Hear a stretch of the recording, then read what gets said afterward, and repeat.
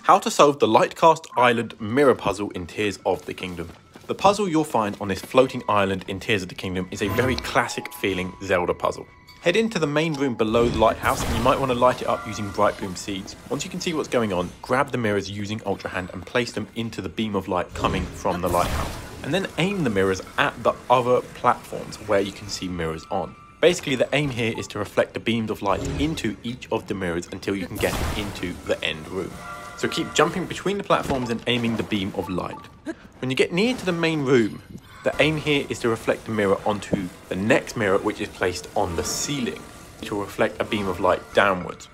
Then you want to head into this room and bring a mirror with you. If you don't have a mirror, you can find a mirror shield in this room and then reflect it onto the target, which will open the main door. Once the walls come down, go through it and head down the stairs and you'll find a shrine, meaning you've completed the puzzle.